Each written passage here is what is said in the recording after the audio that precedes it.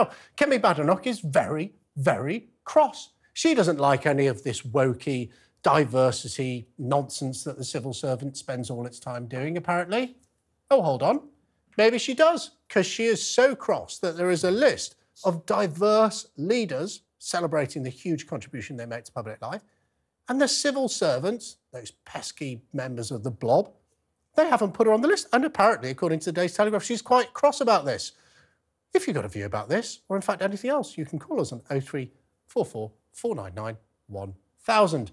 Joining me to discuss this is Rafe Heydel-Mankoo, historian and senior fellow of the New Cultural Forum. Rafe, thank you so much for joining us today. Should Kemi be really cross about not being on this list of senior diverse leaders?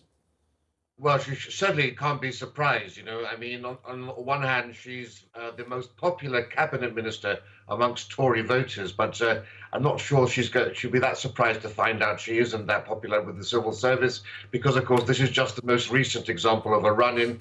Just 2 days ago, we heard that civil service lawyers were trying to allegedly scupper her trans guidance for teachers. And she's previously also come into battle with them over trying to ban gender-neutral toilets. And also she says that they tried to prevent her meeting with a woman who regretted transitioning. But you would expect, diversity and EDI activists to actually celebrate the stratospheric rise of a black woman to such a high office. And actually, more broadly, you would think that they would also celebrate the Tory party for actually having the most ethnically diverse cabinet in the Western world. But that's not the case, of course. Just like all of our institutions, the civil service celebrates all forms of diversity except for diversity of thought or diversity of opinion.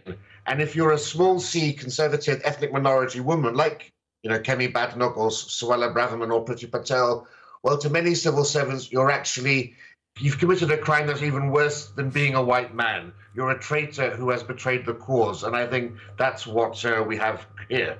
But surely the real message should be for Kemi Badenoch, not I'm annoyed about not being included. Maybe she absolutely should be included because she is a leader both in British public life but to women as well. Surely her real argument should be is why on earth are you wasting your time coming up with these nonsense lists rather than doing your job? We've got record waiting times on the NHS. We've got record numbers of people waiting for their immigration claim to be processed. We've got record numbers of young people unable to get a driving test.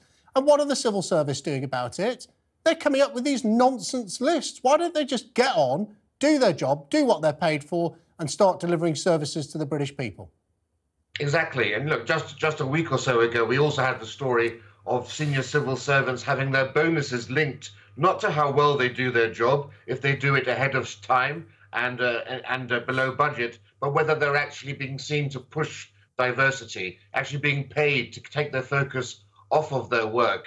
And this is, of course, one of the many, many things that this government has been slow to wake up to, is this ideological capture of our civil service, which, of course, mirrors precisely the long march through all of our institutions we've seen recently. And you can also see that also, of course, with the Home Office celebrating Suella Braverman's departure from the Home Office and the Supreme Court defeat of the Rwanda bill. There are far more important things for our taxpayer money to go to. But the other issue here is also the magazine in which this ad appears. This appears in the Black History magazine, which is linked to a Black History website, which actually claims that white men fantasize that they are genetically equal to black men, and that says that white people are genetically defective descendants of albino mutants. What on earth is the government doing? Because the government's also advertised there. What is the civil service doing advertising in such a despicable sort of publication such as this? I mean, questions need to be raised. They were raised 2 years ago, and yet this continues to happen. I think that's actually, in a way, an even bigger story here. Well, it is, because we're just completely wasting taxpayers' money. As we learn from you, the wages of woke is cash, apparently, if you're in the civil service.